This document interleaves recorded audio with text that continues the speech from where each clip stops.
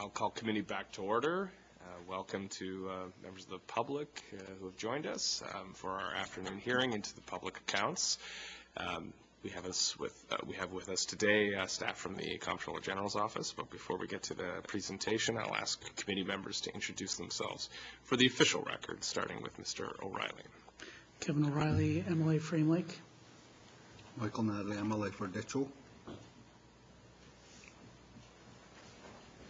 Danny McNeely, Sahtu Region. RJ Simpson, MLA Hay River North. And I am Kieran Testart, member for Cam Lake and chair of the Standing Committee on Government Operations. And with us today as the committee clerk, Michael Ball, and the committee research advisor, Mr. Lee Selleck. And now we'll turn over to Mr. Cooey. If you could introduce yourself and your staff and proceed with any opening comments you may have. Thank you. Thank you, Mr. Chair. With me today, my name is Jamie Cooey. I'm the Comptroller General for the GNWT Department of Finance. With me today is Siobhan Emilian, Manager of Financial Reporting and Collections, and also with us is Jessica St. Arnaud, Senior Financial Reporting Advisor. Thanks for having us here today to talk about the 2015-16 public accounts of the Government of the Northwest Territories. The public accounts represent one of the key accountability mechanisms of the GNWT and present the financial position of the consolidated government reporting entity and the results of operations for the fiscal year ended on March 31st, 2016. The public accounts provide additional information through notes and schedules. This information is audited by the Auditor General of Canada, who expressed an unqualified opinion on the 2016 public accounts. That opinion is contained in the Auditor's Report, which forms part of the public accounts. In addition to the information that is audited, the public accounts provide unaudited information, which includes a narrative of key financial indicators that provide information on the general financial condition of the GNWT, including if the government met the requirements of its fiscal responsibility policy. The public accounts also include the non-consolidated financial statements of the GNWT, which presents the financial position and operating results of the GNWT departments and the Legislative Assembly.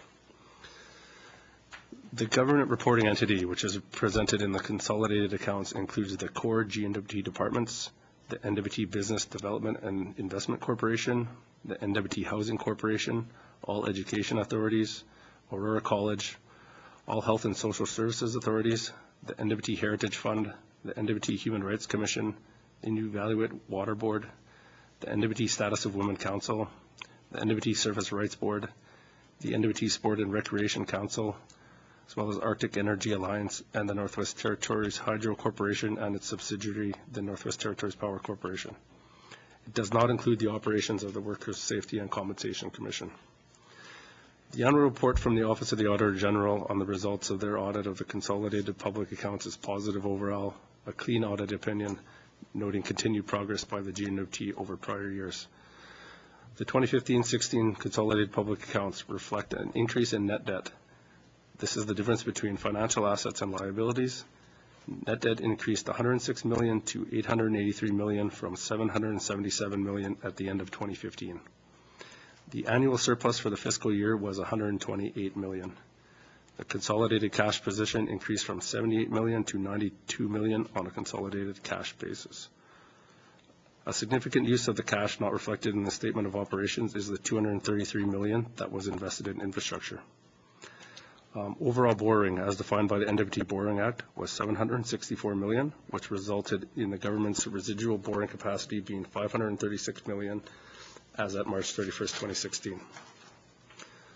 The financial statement discussion and analysis portion of the public accounts summarizes the government's consolidated financial results as at March 31st, 2016.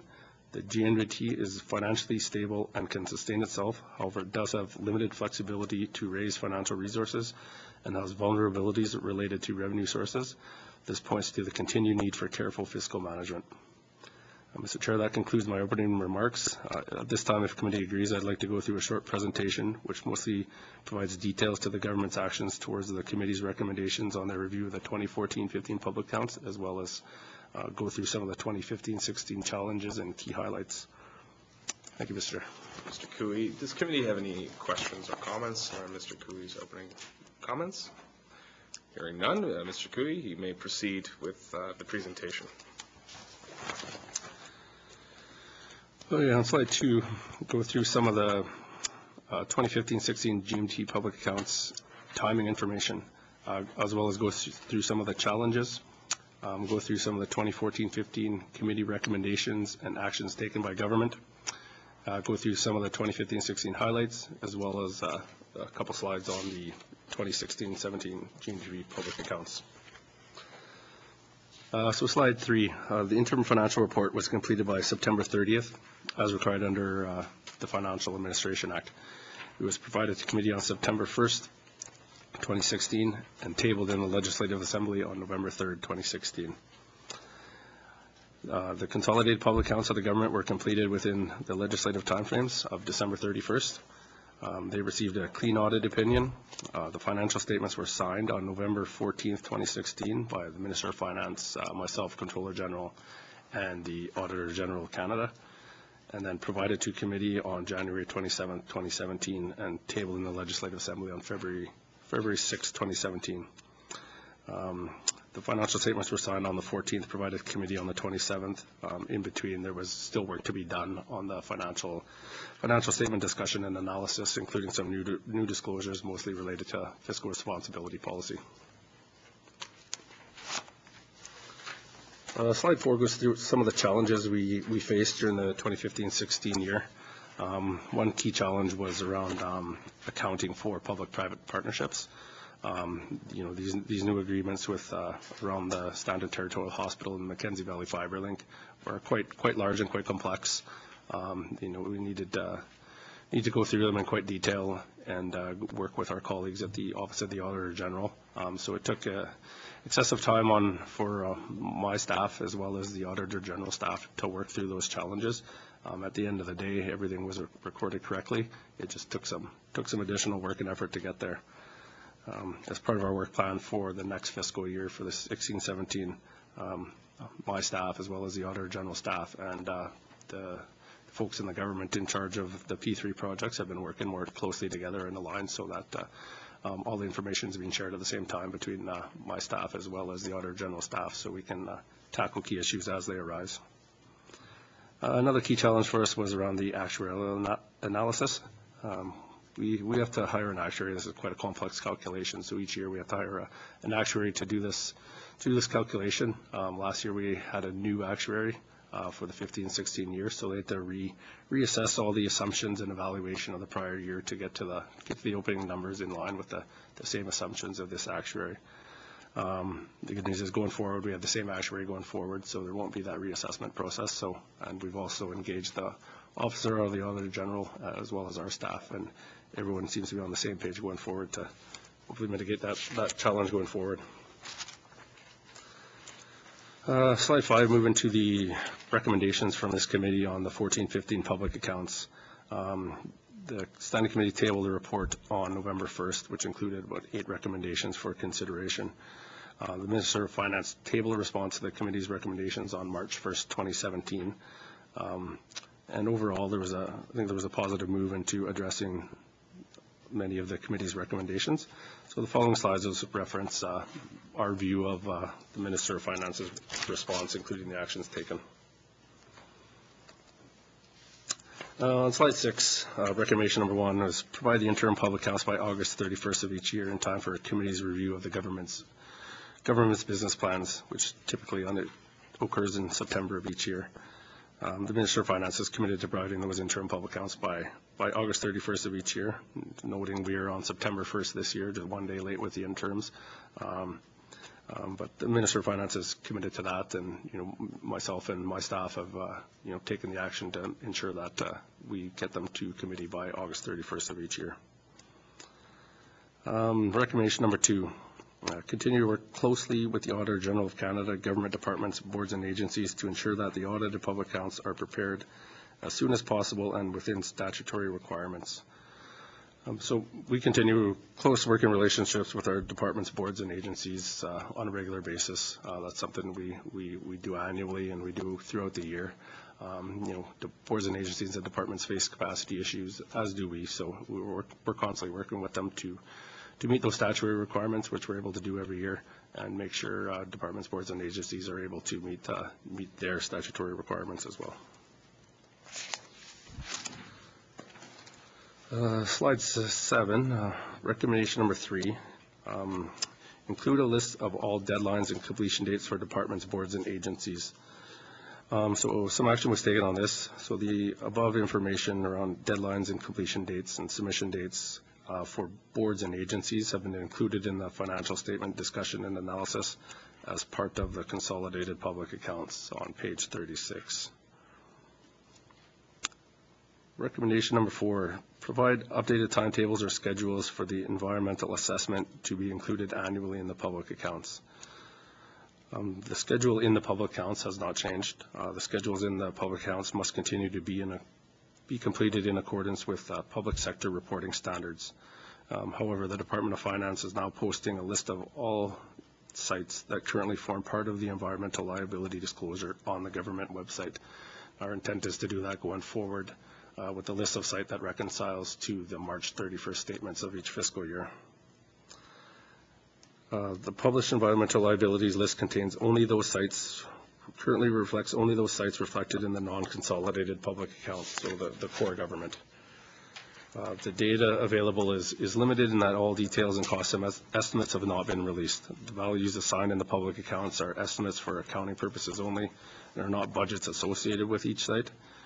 It would premature possibly prejudice the future tenders if additional information was released, as there often remains significant internal planning to be done related to the cleanup of this site. This is a starting base. Our office has worked with many other departments to come up with what we think is a safe amount of disclosure that could be released to the public. So the amount of information on the website is the first step at that.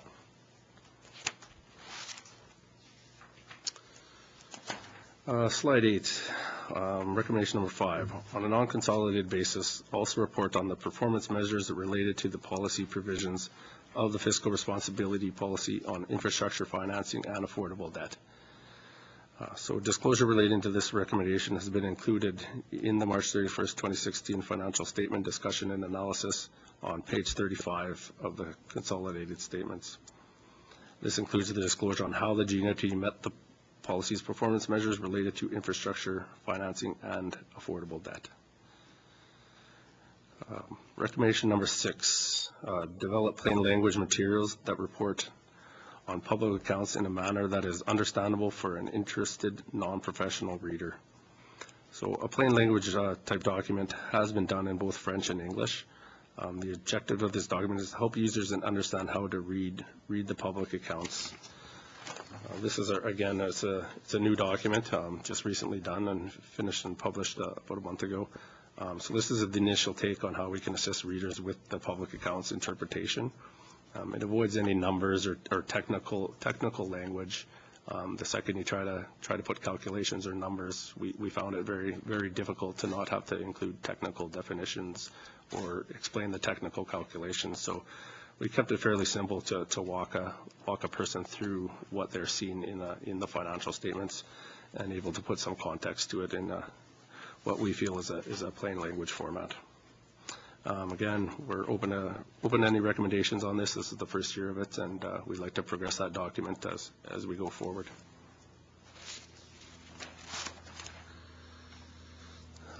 Recommendation number 7, slide number 9, amend the non-consolidated schedule of bad debt write-offs, forgiveness, and student loan remissions to protect the privacy of individuals by removing the names of those who have received student loan remissions and report only the amount of the remissions. In the 15-16 public accounts, we have not taken any action on that recommendation. We feel that in accordance with the Financial Administration Act, we need to ensure the transparency around these amounts to the public.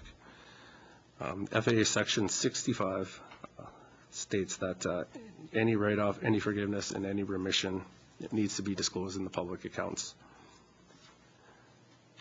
In the past, you would have seen all remission, forgiveness, as well as any write-off in their own standalone legislation in quite detail. It would have went through every name, every amount in those pieces of legislation. The revised FAA, which just went into force April 1st, 2016, doesn't recall for those acts, but it does call for that type of information to be disclosed in the public accounts or the financial statements of of a public agency. So we're currently not seeing that as a privacy breach. We feel we need to follow the Financial Administration Act and ensure transparency around the forgiveness and remission of public money. Slide 10, moving into some of the financial highlights of the 2015-16 year. Financial assets increased to $505 million from $490 million. The most significant change here was an increase in due from the Government of Canada as well as accounts receivable. Liabilities increased to $1.4 billion from $1.3 billion. The most notable increases were due to Government of Canada, long-term debt, and short-term loans. Net debt increased to $883 million from $777 million. This increase is primarily due to the increase in long-term debt with the inclusion of public-private partnerships for work done on the Stanton Territorial Hospital and Mackenzie Valley FiberLink projects. The accumulated surplus increased to $2 billion from $1.9 billion. The accumulated surplus is the difference between non-financial assets and net debt, and its changes are a direct result of any operating surplus or deficit. Actual revenues were less than budgeted by $39 million or 1.9%. Actual revenues decreased $3 million or 0.1% over the previous year. Corporate income tax, non-renewable resource revenue, and sales contributed to this decrease. As well, actual expenses were less than budgeted by $15 million or 0.8%. These expenses also decreased $27 million or 1.4% over the previous year. On slide 11, just moving into the 2016-17 GMDT public accounts. So we need to analyze the impact of any new accounting standards, significant events, significant agreements, and government reorganizations on our consolidated financial statements as they become known. We're currently not aware of any new accounting standard changes that will impact the 2017 audit of the government public accounts. We also look to address some of the challenges that we learned from the 15-16 year and work with our OAG counterparts on those issues so we can mitigate those to begin this audit. And also working with the committee on addressing any concerns and recommendations as appropriate. So the 2017 audit is already underway. We're currently planning with our colleagues at the Office of the Auditor General for some time since the end of January, and work is progressing. Last slide 12. So included on the table and in your packages is a few pages on some key financial highlights as well as the plain language public accounts. I won't go through them right now, but if committee wishes, we can go through them in any level of detail that committee wishes. So that concludes my presentation, Mr. Chair. Thank you, Mr. Cooney. One of the priorities for this committee is ensuring that our government remains focused on services to the public and on ensuring that we have documents that are readable and understandable to Northerners. And committee is very pleased to see the creation of this public accounts guide. And given that we do have an audience here, we'd appreciate if you could walk us through what you've prepared here and just explain what the average reader can expect to find from this document. Yep. Mr. Cooey. Yeah, thank you, Mr. Chair. So this is a new account, and we've titled it the Public Accounts and Overview. So again, the intent is in a plain language type of way. If a reader was to take this document, accompanied with the financial statement, they'll be able to kind of see just a broad overview of what the numbers mean on each page. So if you turn to the first page of the pamphlet, the public accounts overview kind of lays it out, what the public accounts are, why they're needed. They're needed in accordance with the Financial Administration Act, showing financial statements and the financial results of a government for a fiscal year. It also talks about the sections we have. So we have 4 sections to our public accounts. We have section 1, which is our consolidated public accounts, so it's GNWT, the core GNWT, plus all the public agencies under our control. Section 2 is the non-consolidated financial accounts, so you're talking about just government departments. And then there's some much thicker ones about all the financial statements of all the boards. And Section 4 includes financial statements of all other consolidated entities. You know, those are posted online. Those are very significant documents, up to yay big. This speaks through it. If you go on to page 2, there's kind of a pictograph here of the public accounts exercise. So, you know, beginning with the main estimates as the core document reflecting spending choices made by a government to advance their objectives and commitments, which includes the anticipated revenues and planned spending. From there, you have your main estimates, you have your budget. The public accounts lays out the actual financial activities and financial positions for that fiscal year ended. Going through it, you have the Office of the Controller General, who's responsible for the public accounts as well as financial management and control systems in the government. They're prepared by the Office of the Controller General, approved by the Minister of Finance, presented to the Legislative Assembly for review and standing committee review and oversight of, you know, why we're here today. Available to the public and audited annually by the Office of the Auditor General of Canada. The next page on Section 1 just kind of tries to walk you through the consolidated financial statements, you know, including all GNDT-controlled organizations. So you're talking departments, revolving funds, public agencies, and other related entities. An example of another related entity would be the NWT Sport and Rec Council. Not a public agency, but they are consolidated into our financial statements as we're deemed to control them from an accounting perspective. Just kind of walks you through the financial activity and then kind of takes you to a very high level definition of net debt being equal to liabilities greater than financial assets, which the government is in a net debt position, as we are aware. Kind of speaks to Section 2, the non-consolidated financial statements, including only the GNDT departments. So this relates to the spending that's approved in the main estimates through the Appropriation Act annually.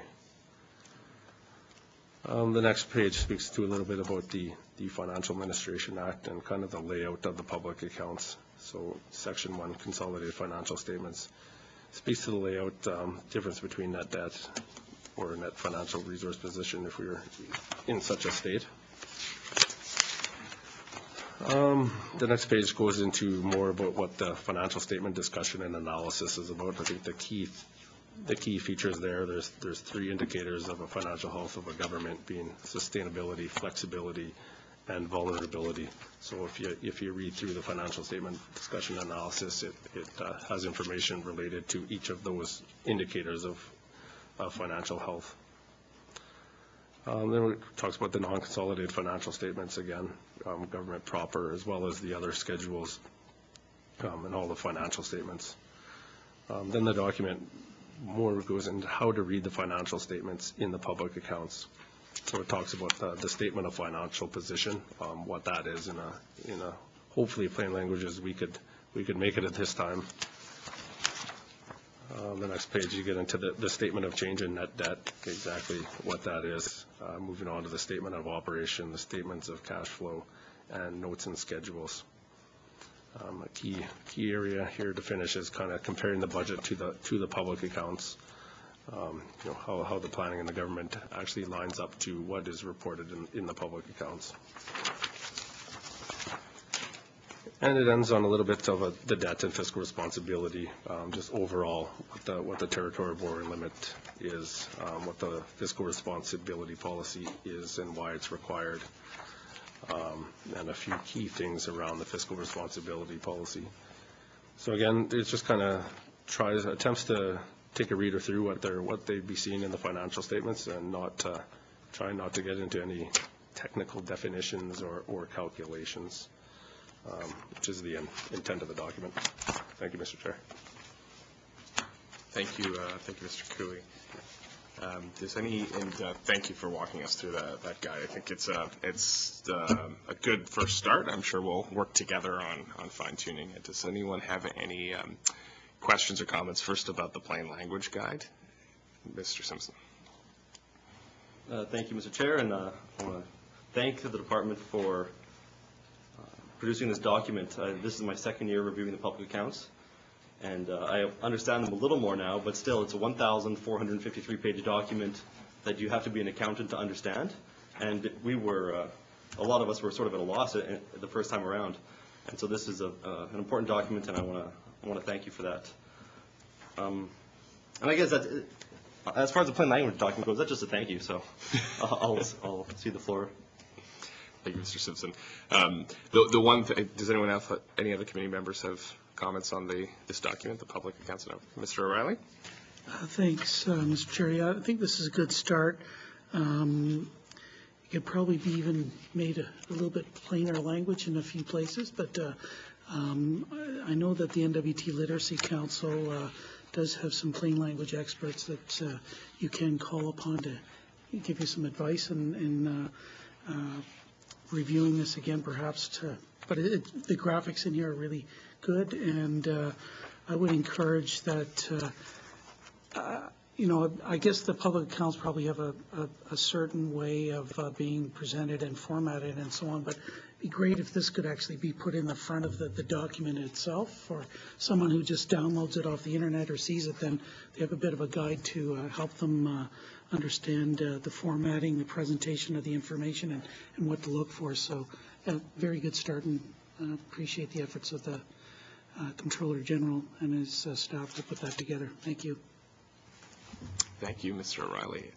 The one comment I'll make that this certainly is helpful, but it's more of a user's guide to the public accounts. One thing I think that would be helpful, you've prepared this 2016 public accounts highlights document, and committee is familiar with what you've included here, but perhaps this could be prepared in a plain language summary as a public document, along with this kind of companion piece. So what's contained in these 1,000 or so pages is summarized very succinctly in a handful of pages. I think this is still a very important document, but if each time the public accounts are prepared, something along these lines could be provided to the public, that's I think where committee's head was at initially, although this is definitely helpful to people who want to dig through this without the technical training that professional accountancy affords them. With that, I'll turn it back to you, Mr. Coo, if you'd like to comment on any of those comments we shared with you. Thank you, Mr. Chair. Yeah, great comments, and taking you through where we were. We did have this document, and we did have some of the financial highlights within it. We ended up taking them out, back in, and then we ended up taking them out as we evolved through ourselves. So and I appreciate the members' comments around technical. We're accountants, and we're writing this document. We did engage overall corporate communications, and we did engage the Priorities and Planning Office in the executive, who works with the Minister of Transparency and Public Engagement's office in this. So it was kind of evolving back and forth as they took out some of our more technical language. You appreciate that. And again, appreciate the members' comments around the financial highlights, because we did struggle with that. Again, they were in and out. So appreciate to see what committee's thinking to what we're thinking and what we produced. And again, we look forward to evolving them in the future to meet the needs of our residents. Thank you, Mr. Chair. Thank you, Mr. Cooey. Keep up the good work. And now we'll turn to general comments related to both the presentation and the public accounts. Mr. Simpson. Thank you, Mr. Chair. And again, I want to congratulate or thank your office for preparing these accounts. You noted that it was a day late that the public accounts were submitted, but in the past, it had been, I think, up to a year late. This committee hadn't even reviewed them for a while because you would be looking back years in the past. And so your office has made great strides with that. It would really amaze someone from the 16th Assembly who would basically throw their hands up in frustration with these public accounts. That being said, I want to ask, we are a small government, and so in a lot of areas we have a lack of depth. And doesn't mean that the people in the positions aren't good, but there might be no one backing them up. There might not be, if they're gone for 2 weeks, then nothing is getting done. And so I was wondering, do you think that there are sufficient accountants in the GNWT in place to handle this workload? I'll leave it at that for now. Thank you, Mr. Chair. Thank you, Mr. Simpson. Mr. Cooey? Thank you, Mr. Chair. To the member's questions, it's a challenge for us. We are, all our government departments and public agencies do have their capacity issues. To answer your specific question, I do think there's enough accountants in the government and the public agencies. This is a matter of competing priorities. These are highly educated people. A lot falls on their plate. I think members can appreciate the couple years that we're coming off of high planning, business planning, main estimates, business planning, main estimates. I think now we're finally through that where these people can get back to their regular routine. But it does come pretty quick. Like, we're here presenting on the 15-16 public accounts. The 16-17 year just ended, and the whole exercise just started again. So some of the things we work with our departments and public agencies on is that we're very clear. We've issued a document some number of months ago with the key dates that are going to be due from started in March already to the end of June, I think, is when it typically ends. So there's key schedules as we go through each account and whatnot that they need to produce. So they're very aware of that. And it's about me working with my counterparts to make sure that those dates are aware and the message is clear to try and organize your staff's holidays as best you can. You get into a busy time with March break and into summer and whatnot. It's hard. It's definitely a challenge for us, but the dates are out there and it's very clear to them that they're expected to meet those dates. And if not, there's escalation processes from my staff up to myself or above me to make the calls when we need to make sure that those dates are being hidden and reported on so people are accountable for it in the department or public agency. Thank you, Mr. Chair. Thank you, Mr. Cooey. Mr. Simpson? Thank you. And I know one of the issues with this government is that you might have a good person in place and they might leave and you might have to bring someone else in and they might not have that sort of corporate knowledge. And so one of the things I always like to talk about is having people from the north working in the government in certain positions that are hard to recruit, say in accounting. And I always use the example, when I went to school, I was taking a professional degree, and I was almost disappointed that no one from the government, the Department of Justice, because I was taking a law degree, reached out and said, we have a summer student position for you. We want to bring you back. We want to show you that this is a place you want to work. Because I'm invested in the north, I was coming back to the north. And so if we can reach out to students and tell them that the Department of Finance has a place for you if you're getting your accounting designation, I think it would help to sort of stabilize some of the issues that we have with our depth issues and our capacity issues. So and you have a good overview of the capabilities of all the departments and agencies preparing these public accounts. So is your department doing anything to reach out to students, accounting students, and try and bring them into the GNWT? Thank you, Mr. Chair. Thank you, Mr. Simpson. Mr. Cooey? Thank you, Mr. Chair. Yeah, I appreciate the member's comments. He's correct in trying to train Northerners for these harder to recruit jobs, and people that know the business or know the business of the government is much easier when you get down to the transaction level and recording for those activities. So one thing we're doing, and as this territory moves towards the new one professional designation for accountants, currently we have 3 and transitioning to the certified professional accountant designation, and I know there'll be a legislative proposal and whatnot coming forward at some point. But moving to that one designation makes it a little easier for us to recruit. Now that they're all under one board, not 3 different boards. So all your professional accounting and students would be under the one board. So it makes it easier for us to target those students. So one thing we're working on is kind of our guidelines on how to attract those students to work. How to say within the overall human resource policy guidelines how we will support them to go through the program while they work full time with the government to get that valued work experience and get their education at the same time. So we're working on those guidelines to kind of target those students, and I know the Department of Finance is really ramping up and looking for summer students and interns that are interested in the accounting field. And so we kind of see the Department of Finance as a good, if you want to call it a breeding ground, where we could bring them in, teach them about accounting, teach them about internal controls, and then get them out to department and program land to share their knowledge out there. Thank you, Mr. Chair. Thank you, Mr. Cooey. Mr. McNeely. Thank you, Mr. Chair. Thank you, Mr. Cooey, for your presentation here. I was particularly impressed on some of the challenges and the face challenges that you went through when the previous assembly, or this government in general, has taken on additional responsibilities such as devolution, for example. P3 projects, as you know, you had mentioned, you're learning and accounting for 2 of them currently, and there's a third one that this assembly has approved with Watee Road.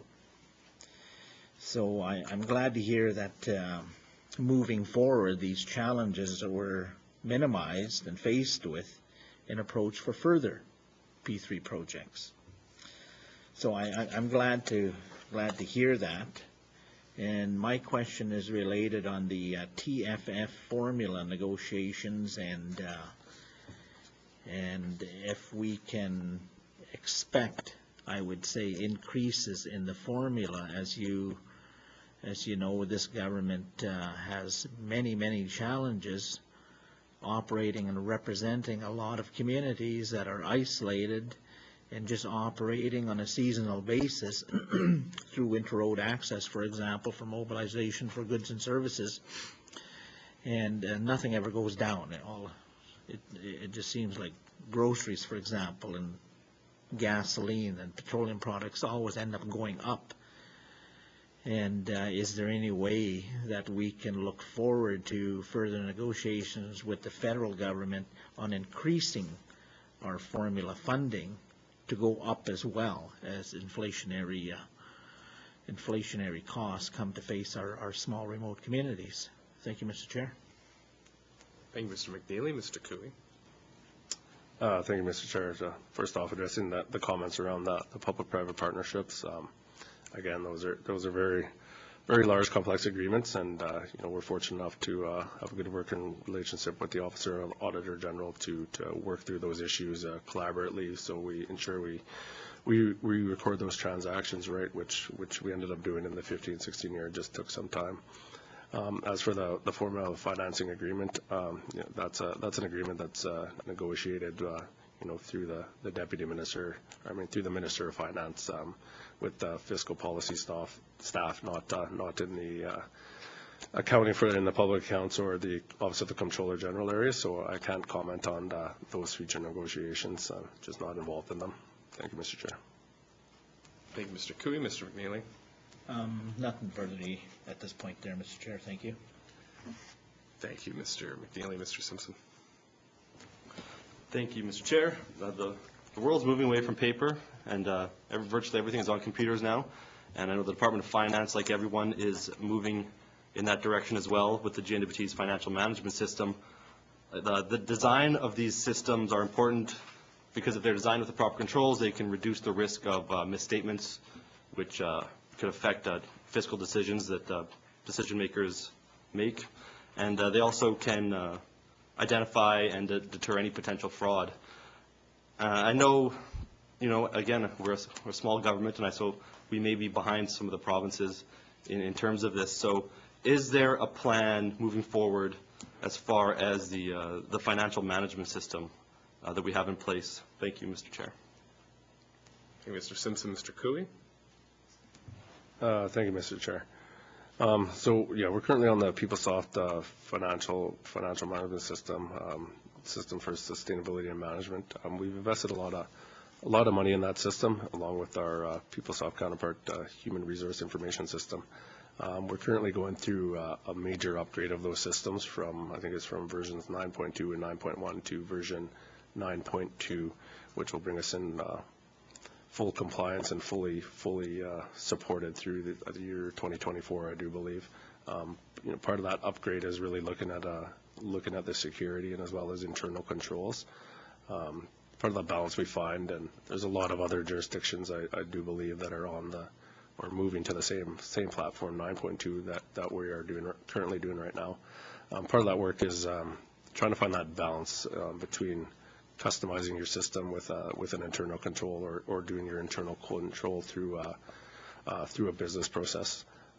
At the same time, we think we're about on year 5 of our implementation to our financial shared services, where we have grouped all the financial processing, and we have a lot of now corporate knowledge and a lot of qualified people working in the same finance unit, developing more strong internal controls within the Office of the Controller General, rather than standalone shops in each department. So we are trying to find the balance in the upgrade of what you can customize. The issue with customizing your system is if something breaks, it's hard for the support in PeopleSoft to help fix that, because we've overridden something the system's designed to do, to doing that in business process. So we are taking a look at it. We are working with the Office of the Auditor General, who's issued some guidance. So Ms. Emily and her staff are going through some of the issues to make sure our internal controls are strong where they 100% need to be. Thank you, Mr. Chair. Mr. Cooey, Mr. Simpson.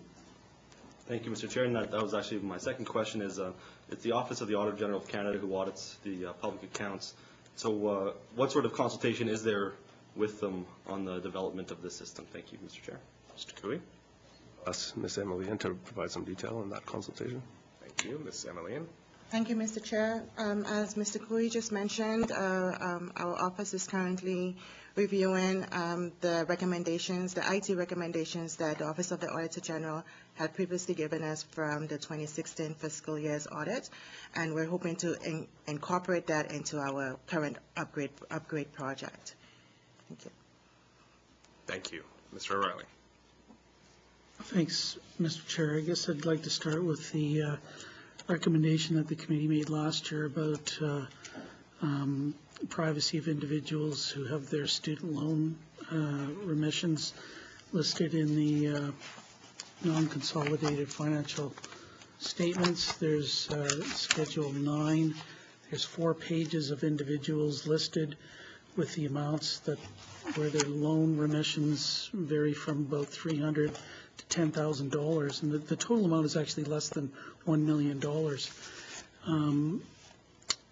You know, these people, I'm sure, did not consent to the release of this information, and it's not through some fault or act of their own. This is government policy. We want our students to come back here. We want them to work here, and because they've come and done that, they end up on this list.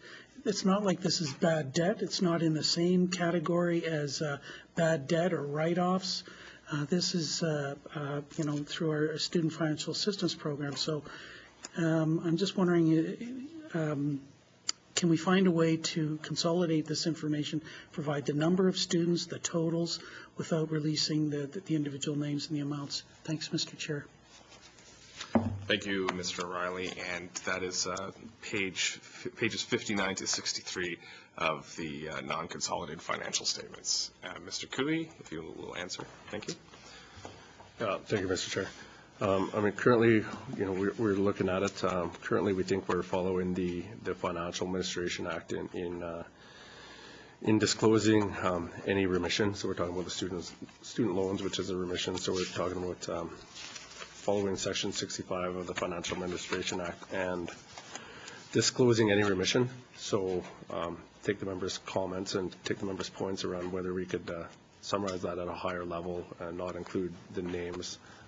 We'd have to take a look at it and work with our counterparts at education to see what departments or what the students are signing off on, if they're just signing off on disclosure in their agreements or not. But something we can certainly take a look at. Thank you, Mr. Chair. Thank you, Mr. Cooey. Mr. O'Reilly. Thanks, Mr. Chair. I appreciate the response. I would also suggest that you talk to the Access to Information and Privacy Commissioner about this practice as well. In my reading of the Act, look, I'm not a lawyer, but I don't believe it requires the disclosure of the individual names and amounts, that it could be consolidated. This is not bad debt. This is a loan remission. It's very different than some of the other information that's presented in that schedule, but I'll leave it for that now. And I would ask if the Comptroller General could commit to consult with the Access to Information and Privacy Commissioner in undertaking the review of whether we need to disclose all of that. Thanks, Mr. Chair. Mr. Cooey. Thank you, Mr. Chair. Yeah, I can commit to to contacting the Access to Information and Privacy Commissioner to have an independent review of, to see if we are at any breach with disclosing that information. Thank you, Mr. Chair. Thank you, Mr. Cooey. Appreciate it. Mr. Simpson. Thank you, Mr. Chair. In your opening remarks, you mentioned that the GNWT needs to practice careful fiscal management. I see that Section 2 of the non-consolidated financial statements has a Schedule 7, which is the non-consolidated schedule of special warrants. I was wondering, because this is a public review, and just so if you could inform the public what the special warrants, what exactly they are. Thank you, Mr. Chair. Thank you, Mr. Simpson. Mr. Cooey.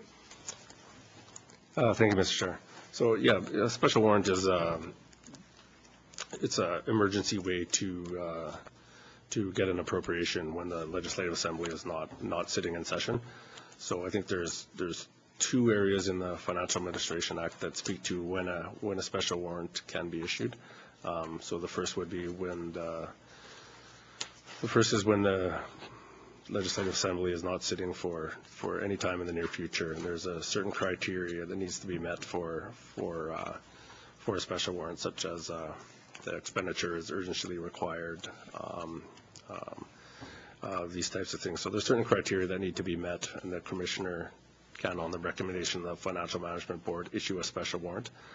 So basically, you're talking about, an example would be forest fires.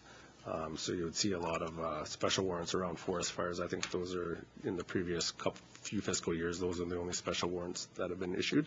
The department needs the appropriation to incur the expenditures to go fight those fires. So they can't wait for the Legislative Assembly to approve a supplemental appropriation. So in such instances of those emergencies, then a special warrant can be issued by the Commissioner. Thank you, Mr. Chair.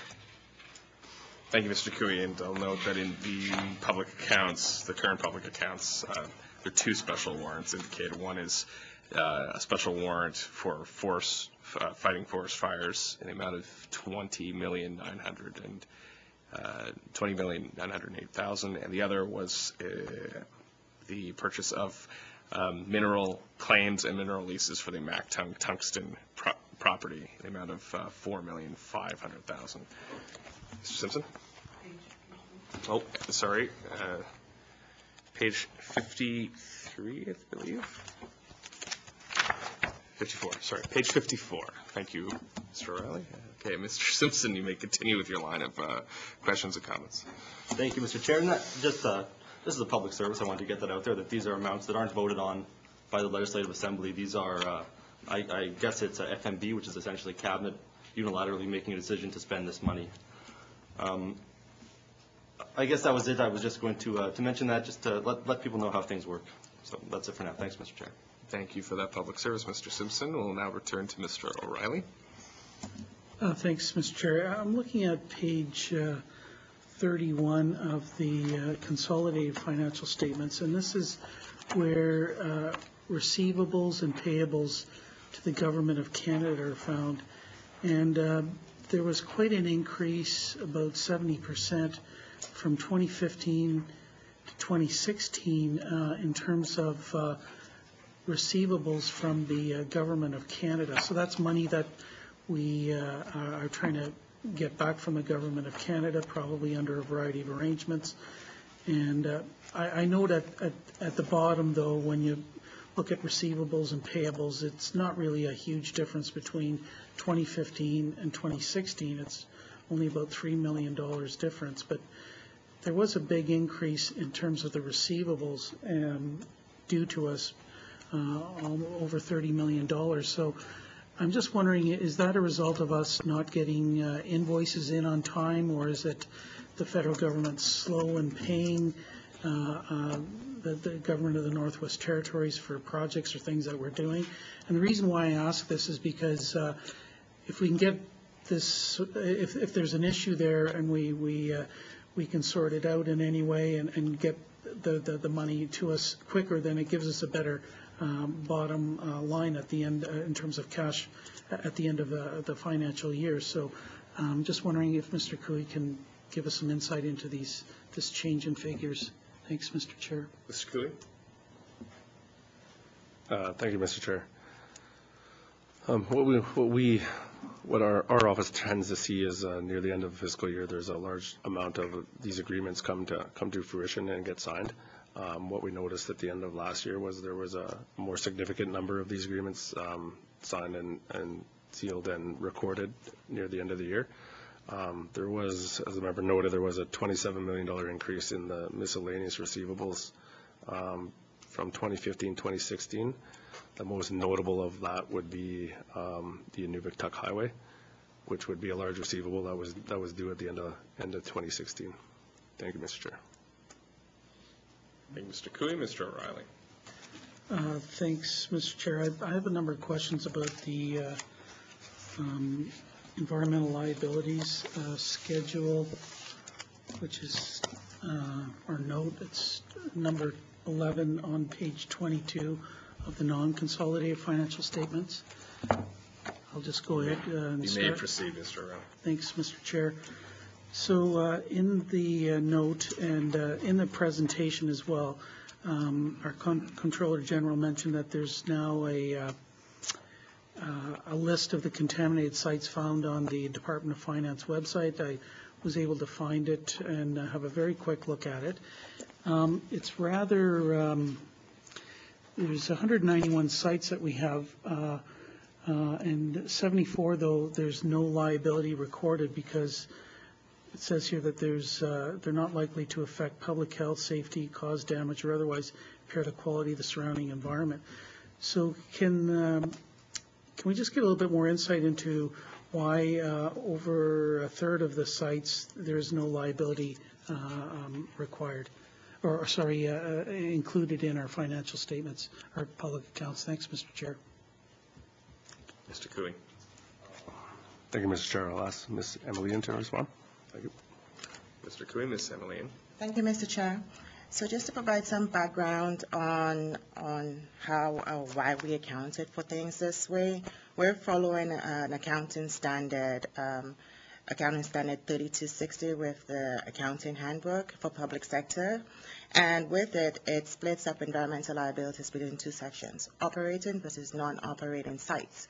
So with regards to non-operating sites, we're required to set up an environmental liability for full remediation costs for these particular sites. These 74 represent operating sites where no liability is required. Thank you. Thank you, Ms. Emilian. Mr. O'Reilly. Thanks, Mr. Chair. So these 74 sites that continue to be operated, there's still going to be some liability at the end of the day when they're no longer operating. So how do we account for closure, remediation costs for those sites, although they continue to operate? Whether it's a landfill that we may have some responsibility for, or an airport or something, at some point, somebody's going to have to do some remediation on that site, whether we include it now in the operating costs or not. So those costs are just not calculated or included in any way right now? Thanks, Mr. Chair. Ms. Emilian. Thank you, Mr. Chair. That is correct. However, we are constantly monitoring all these sites, despite them not having a value attached to them to fully remediate them. Some monitoring wells have been installed at some sites, for example, just so that we can keep abreast of whether or not the environmental liability right now would surpass environmental standards and then would constitute some reaction on our end in terms of remediating the site itself. Thank you. Thank you. Mr. O'Reilly. Thanks, Mr. Chair. Yeah, I understand not all these sites, though, may be regulated in some way by, say, the land and water boards or whatever, and I just think that it would be good environmental practice and good accounting practice to ensure that we have the funds available to remediate the sites whenever they close. But maybe that's more of an accounting standards discussion at some point. I just want to turn to the inventory, if I can, Mr. Chair. I'm looking at the federal contaminated sites inventory. It's a very extensive one. There's over 23,000 sites listed in their inventory at the federal level. For the Northwest Territories, they have 1,658 sites identified. And if you go in and you look at those individual sites, there's a remarkable amount of information about each of those sites, including how much has been spent year by year over about the last 15, 20 years. So you can see exactly how much has been spent, what the contamination issues are, the precise location, down to lot numbers and street numbers and so on for each of these sites. The inventory that we've got started is fairly broad, to say the least. It has a general identification of the location, the site name, and sort of the phase of remediation. And I understand that we don't want to disclose too much information because we may have to contract for remediation services at some point for some of those sites, but can we move a little bit more towards what the federal government has, where you can at least see how much has been spent on each of those sites? And this is all publicly available, so I'm just wondering if, and our inventory only includes the departmental ones, not the other entities like NT Power Corporation or the Hydro Corporation or the Housing Corp, sort of arm's length entities. So can we look, great that we've got an inventory up on the website, but I think it only contains about 60 sites or something. Can we move much more towards what the federal government has done in terms of transparency and openness and disclosure? Thanks, Mr. Chair. Thanks. Thank you, Mr. Riley. Mr. Cooey. Thank you, Mr. Chair. Yeah, we can, this was just a starting base, as I mentioned in the presentation, that we did work with numerous departments. I think we're working with Lands, ENR, Public Works, majority of the main infrastructure departments to come up with a level of disclosure. We knew this was a starting point. It was a good place to start. It was what the government felt comfortable in disclosing. With respect to the 60 sites, I know we did group the landfills, we did group the lagoons into those and just said various communities. So I know there's probably 20 or 30 of them grouped into one line on our website rather than disclosing them. I know there is some concerns around disclosing certain sites in certain communities when we get to small communities that are trouble with property values as it is. If we do disclose a level of environmental liability on a certain site in a community, there's concerns about affecting the property value of those. So there are some concerns that we're working through, but absolutely I can commit to taking a look at the federal listing and seeing if we can evolve ours to include more information as we progress through disclosing this information publicly. Thank you, Mr. Chair. Mr. Cooey and Mr. Riley, if you can conclude this line of questioning. Sure, appreciate that. Thank you, Mr. Chair. One last question about this. There's a tremendous number of sites that are being reviewed and evaluated through the devolution agreement and process. And I'm just wondering, how are you folks are probably involved or paying attention to that? And can we expect that there's going to be a number of additional sites that are going to show up here in the future, depending on how that process plays out? Or can you tell us sort of where we're at with that process? There's a deadline, I think, about April 1st, 2019, by which determination is supposed to be made on literally hundreds or thousands of sites that are listed in the devolution agreement. So where are we at with that process? Thanks, Mr. Chair. Mr. Cooey. Thank you, Mr. Chair. I know we were working with our Environmental Liabilities Working Group, and I know we're working closely with the Department of Environment and Natural Resources, who has developed a plan to look at all the sites prior to the closing. I know we have that 5-year window under the devolution agreement. I know they've listed all the sites. They've come to talk to us in this most current fiscal year 16-17 that just closed about a plan to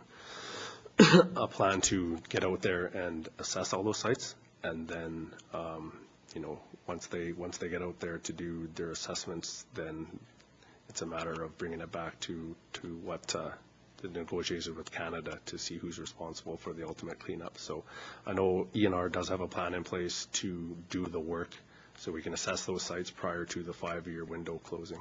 Thank you, Mr. Chair. Thank you, Mr. Cooey. Mr. Simpson. Thank you, Mr. Chair. I understand that the GNWT is given what's called a management letter by the Office of the Auditor General after that office completes an audit of the public accounts. And it's my understanding that these management letters include issues that the OAG ran into or concerns they have. From this committee's meetings with the Office of the Auditor General, it appears that your two offices have a great working relationship, and as they run into issues, they bring it up, and your office works to fix those problems in real time. So I was wondering, what exactly is in these management letters? Are there recurring issues that the OAG has been bringing to your attention for years that just can't seem to get fixed, and how is the department dealing with those if they do exist? Thank you, Mr. Chair. Mr. Cooey? Thank you, Mr. Chair. We will ask Ms. Emmeline to respond. Ms. Emmeline? Thank you, Mr. Chair. Over the past 3 years, no, there have not been recurring management letter points from the Office of the Auditor General. We work very closely with the Office of the Auditor General, and we actually discuss some of those points before they're presented formally. So we actually action a lot of those items ahead of time. As part of our planning for the next fiscal year, we also discuss whether those issues have been, I guess, discussed or have we dealt with them, or whether or not they're expecting that there will be the same issue in the next fiscal year, which has not been the case to date. Thanks. Thank you. Mr. Simpson? Thank you, Mr. Chair. And as a committee, we've never seen these letters, so I was just wondering, would your office be willing to share management letters with this committee, just so we can get a look at it and see what's in there? Thank you, Mr. Chair. Mr. Cooey? Thank you, Mr. Chair. As far as I know, the letters haven't been provided to committee in the past, but I can commit to talking with our colleagues at the Office of the Auditor General and see if we can come to a plan to share those or not and get back to the committee. Thank you. Thank you, Mr. Cooey. Mr. Simpson, anything further? Nothing further than that line. Thank you. Okay. Thank you. Mr. McNeely? Thank you, Mr. Chair. I'm just going to add a little in my own language on the contaminated sites there. My colleague had mentioned here earlier. This government, as we know, is being proactive in land management, stewardship, and so on, having finalized devolution in terms and conditions within the agreement of the transfer of responsibilities of this government. And we're only as good as managers as the work we do in securing and in cleaning up and monitoring our activities out on the land. So we've got a bunch of sites out there that could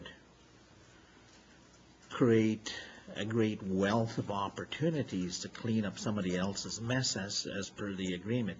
Now, if we keep dragging it on to the deadline of April the 1st, 2019, without being proactive in seeking, and that probably should be done now, an extension to that deadline to assume the responsibilities of these clean sites, as well as the responsibilities underneath the Resource Management Act. And I just see a great wealth of opportunity in both portfolios to this government in being proactive. And I know the land management activity and remediation, reclamation, and so on is really not with your department, but in the accounting side of these lands after they're reclaimed and the waiver of liabilities is done, could be brought from your office to the attention of the appropriate department, in this case ENR, to say, listen, if you really want these 74 sites, I would get on it if I were you to encourage the feds to acknowledge the terms and conditions of the devolution agreement so we can enter that as a capitalization on clean lands as negotiated within the devolution agreement. So I just bring that forward to as a point of notice. And as you know, April the 1st, 2019 is going to be fast approaching, and all of a sudden it come that point, we're going to say, well, we should have done this and we should have done that. Devolution was finalized 3 years ago, and to our knowledge, not a lot of work has really been done to the responsibilities that we accumulated. Thank you, Mr. Chair. Thank you, Mr. McNeely. Mr. Cooley? Thank you, Mr. Chair, and I agree with the members' comments. And I think what you'll find when we're reviewing the 16-17 public accounts is that we've taken a fairly aggressive approach in working with the Department of E&R, who's developed a plan to look at all those sites within the few years left remaining. And we've developed a plan to where we've accrued an amount in the 16-17 through our environmental liabilities, so they have the funding to undertake that work. So they're not doing it off the side of their desk. But that is just a very recent progress that's been made in the 16-17 public accounts. But I agree it is a priority, and we are treating it as a priority through that process. Thank you, Mr. Chair. Thank you, Mr. Cooley. Mr. McNeely? Nothing further, Mr. Chair. Thank you. Thank you, Mr. McNeely. Anything further from committee? I have a few points then. Just on the one of the areas of the Auditor General found not of concern, but of specific attention was the amalgamation of health boards. And committee is, of course, aware of the creation of the NWT, this single health authority, and currently each authority uses different financial information, and we understand that the plan is to move to a single financial accounting system. How is that transition performing, and are there any concerns from the Office of the Comptroller General vis-a-vis this process ongoing into future years? Mr. Cooey? Thank you, Mr. Chair. We're heavily involved in that. So right now we're currently working on a business case for the new proposed one financial system. And, ideally we can get them on the same financial system. So we are looking at a business case to bring them to one financial system. I think we'll be coming forward with something or proposal through the 18-19 capital planning process.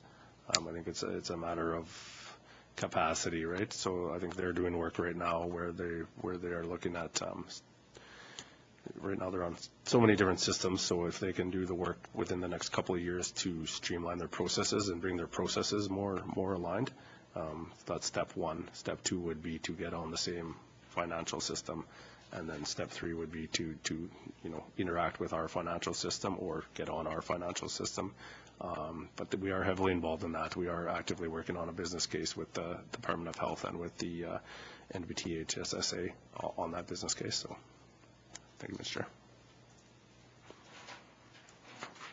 Are there any concerns that that process is going to delay the public accounts, the issuance of the public accounts moving forward, or are these separate financial systems still able to report in the same way that won't delay the public accounts or accurate financial statements from the single health authority? Mr. Cooey? Thank you, Mr. Chair. We've come up with a plan with the interim. We've talked to our colleagues at the Office of the Auditor General who've also agreed to the plan. So while they're on their own financial systems, we are retaining their current auditors for each separate organization who will audit each one's financial statements. They will then be consolidated into the NTHSSA's statements, which will be audited by the Office of the Auditor General. So, although it's not ideal, we have come up with an interim measure that will work for us and shouldn't delay the public accounts going forward. Thank you, Mr. Chair. Thank you, Mr. Cooey. As we all know, there are some major departmental amalgamations that have been now approved with the most recent budget, including the new Department of Infrastructure, the Department of Executive and Indigenous Affairs, and the new Department of Finance, which now includes the old Department of Human Resources. Are there any concerns about new accounting? Are there any accounting concerns around these amalgamations that will impact the public accounts moving forward into future years? Mr. Cooey? Thank you, Mr. Chair. There's no accounting concerns. There's capacity concerns that my office shares, and we've talked to talked to the shared corporate human resource folks. We're working with the Department of Infrastructure to finalize, they're moving forward with their one department, but they still need to report on the year end of 2 previous departments. So you'll still see the Department of Public Works and Services and the Department of Transportation in the 16-17 public accounts. So we're working with them on their plans on how they're going to process transactions going forward, as well as close off on their previous year's public accounts process. So we're actively working with them, and we're quite confident they'll be able to pull it off without delaying the public accounts. Thank you, Mr. Chair. Thank you. On to the returning to the issue of public-private partnerships, or P3 agreements. There's in the consolidated public accounts under the financial discussion and narrative, there's a page on page 35. There's the compliance with fiscal responsibility policy section. Now here under P3 items that are out of scope of this policy, there's the Mackenzie Valley Fiber Link at $65 million and the Stanton Territorial Hospital at $14 million. That is the clearest statement of P3 expenditures in the public accounts, as far as I can tell. My understanding is a portion of that cost is included under future capital lease under Schedule C of the non-consolidated accounts relating to tangible capital assets. So my question is there a way to clearly show these P3 obligations in the public accounts? Because right now they're seemingly all over the place. Is there a way we can better show our P3 obligations or account for P3 obligations moving forward? Do you have any comments on that, Mr. Cooey? Thank you, Mr. Chair. I agree with the member. It's not ideal, as you referenced on Schedule C or Schedule 4 of the non-consolidated summary of capital acquisitions. It's the expenditures for the Mackenzie Valley Fiber Link and Stanton are quite varied within the Department of Finance or the Department of Health and Social Services. We can definitely look at our disclosures going forward, how we can disclose better around our P3 and P3 obligations in our public accounts, as I said right now. That's something we can definitely commit to doing. Thank you, Mr. Chair. Thank you, Mr. Cooey. I believe it's in the interest of the public to clearly see what these projects, what these major infrastructure projects and P3 projects are booking, so to speak. So I look forward to seeing a more clear and transparent process moving forward.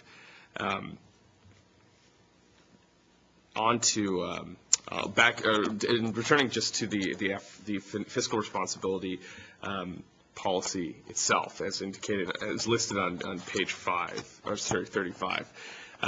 We have a number of values indicated here, and not all of these terms are consistent with what's contained in the public accounts. So the committee would be very appreciative if we could receive a clearer indication of where these numbers can be found within the body of the public accounts proper. Although we trust your analysis, we'd like to do our own analysis on our end. So can you commit to working with the committee on a staff or official level to provide that information clearly as to where we can find it, so committee can perform its own independent assessment if the government is in compliance with its fiscal responsibility policy? Mr. Cooey. Thank you, Mr. Chair. Yeah, we can commit to having our staff talk, and we can provide a technical on where the numbers are pulling from, and guide them to schedules as need to be. So we can commit to that, absolutely. Thank you, Mr. Chair. Thank you, Mr. Cooey. The Auditor General of Canada staff spent approximately 6,237 hours on this audit, which is a considerable amount of work. Do you have a sense of what your office or the government's time was spent on compiling this audit? Mr. Cooey? I don't know if I should, but I'll defer this one to Ms. Emilian to respond. Ms. Emilian? Thank you, Mr. Chair. Don't have exact numbers, but we do start the process from middle of January till the end of September, October. day in, day out. Right now, it's 4 full-time staff as well during that entire process over the time period. Mr. Cooey? Thank you, Mr. Chair. Yeah, just follow up on that. So, we have four dedicated staff, as well as our Assistant Controller General, who he's in a lot, and then departments of significant resources that go into their department year end. So I can't even estimate a number for you, but the numbers are significant, across all of government to get these done on time. Thank you, Mr. Chair. Thank you, Mr. Cooey. And we appreciate the large amount of work that goes into compiling these documents. It's my understanding that there are quarterly variance reports leading up to the issuance of the public accounts. Could committee receive these quarterly reports as information items to assist our eventual review of the public accounts on a go-forward basis, Mr. Cooey? Thank you, Mr. Chair. I can't make that commitment, but I can bring it forward to our department. I think those quarterly variance reports currently go to the Financial Management Board, so it'd have to ultimately be a request to the Minister of Finance. I could take that forward to my deputy as a request that was made, and we can go from there. Thank you, Mr. Chair. Thank you, Mr. Cooey. I would appreciate that. And finally, from me, there was a number of questions around our environmental liabilities, and I'm aware that the publicly available inventory differs from the interdepartmental inventory or document related to environmental liabilities. Can you commit to providing that environmental liabilities documentation to committee on a confidential basis, Mr. Cooey? Thank you, Mr. Chair. Yes, I believe we provided a similar document last year on a confidential basis, and we can provide the same level of information this year. Thank you, Mr. Chair. Thank you, Mr. Cooey. Anything further from committee? All right, well, I'd like to thank the witnesses from the Office of the Comptroller General, and I'll turn to Mr. Cooey if you have any closing statements. Thank you, Mr. Chair. Just briefly, I'd like to thank committee for their time this morning and this afternoon, hearing their concerns and recommendations, and look forward to seeing the recommendations on the 15-16 public accounts, and looking forward to taking action so we can improve our financial statements and overall disclosures to better suit the needs of our residents. Thank you, Mr. Chair. Thank you, Mr. Cooey. And with that, committee, we will take a brief recess before returning to do our wrap-up. Thank you.